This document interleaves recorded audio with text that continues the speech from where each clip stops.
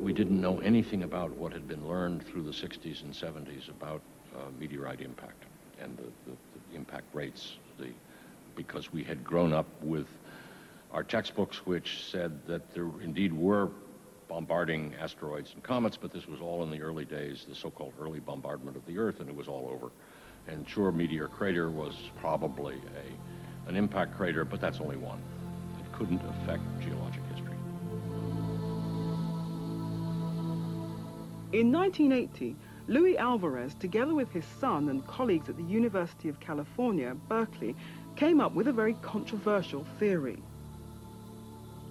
A thin layer of clay found at Gubbio in northern Italy marks the boundary between Cretaceous and Tertiary limestones, the so-called KT boundary layer. To explain why it contains 30 times more of the very rare element iridium than the layers above and below it, Alvarez argued that the Earth must have been hit by an extraterrestrial object containing that iridium. Quite different evidence of a strange event at the KT boundary came from scientists drilling the ocean bed to extract the cause.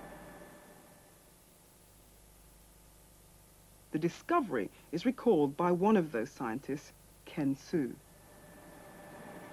In 1980, I had been working with ocean sediments for more than 10 years. And during those years, we had developed techniques to make very precise determination of the age of the sediments. And we also developed a very new technique of getting the isotope composition of sediments from very, very small samples.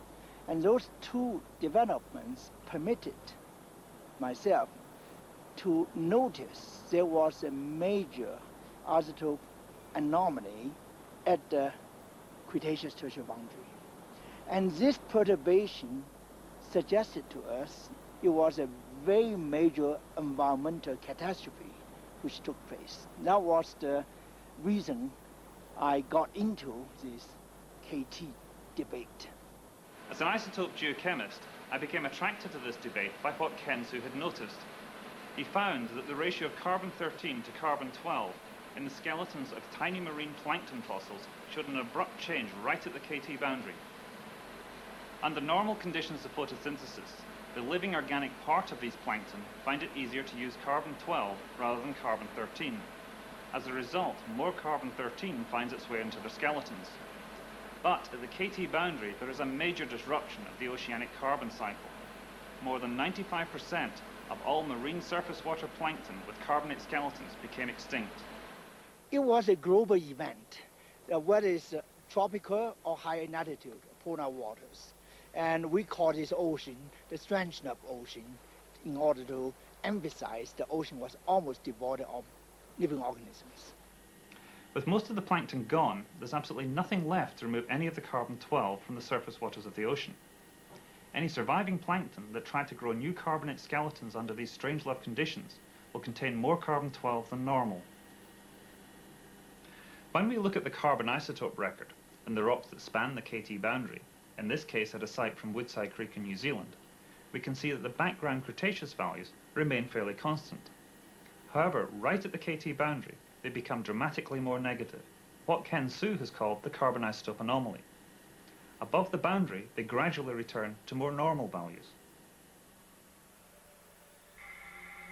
The period of time when the ocean was in this Strangelove state and almost devoid of surface organisms may only have lasted a few hundred or thousand years, but the recovery process took much longer.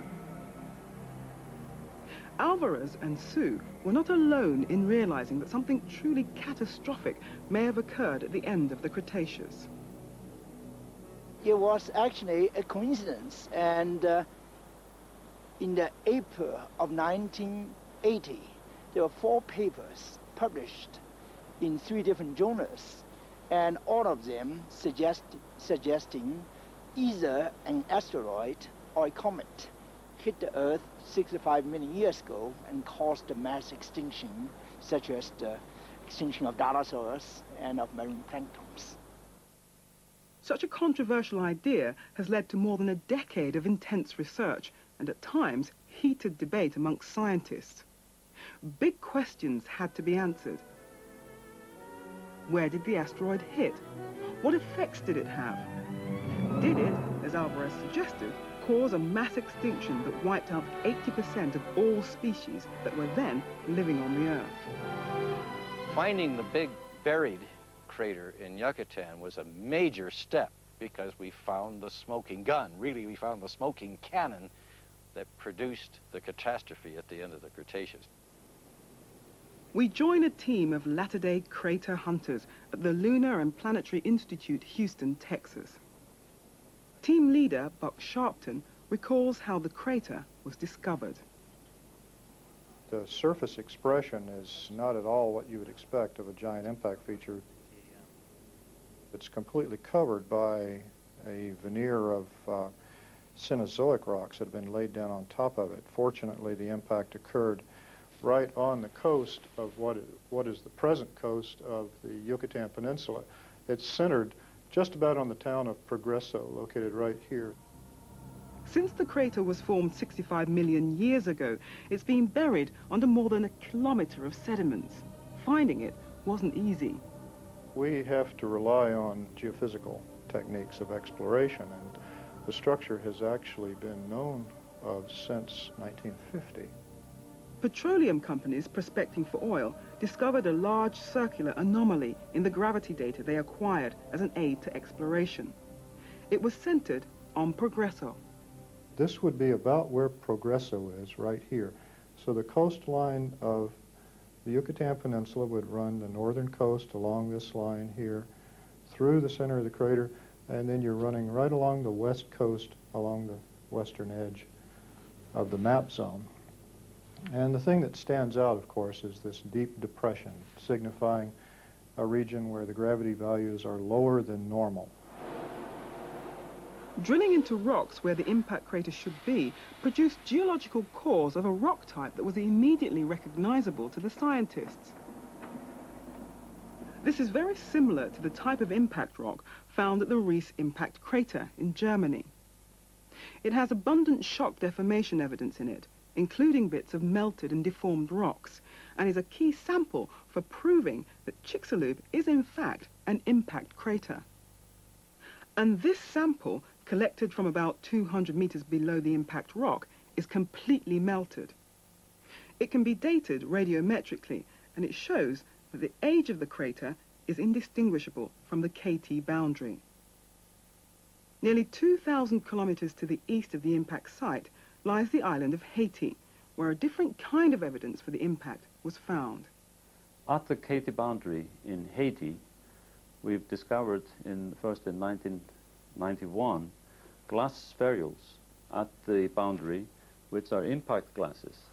So they're of the order of about 8 millimeters in diameter, and they have a chemistry identical to that of glasses that are found in the Chicxulub crater. These spherules have been dated by argon-argon methods to about 64.5 million years, and again, they are exactly the same age as the Chicxulub glasses. So not only is their chemistry identical, but also their argon-argon age. So finding glass spherules is a good way of tying a deposit to the impact.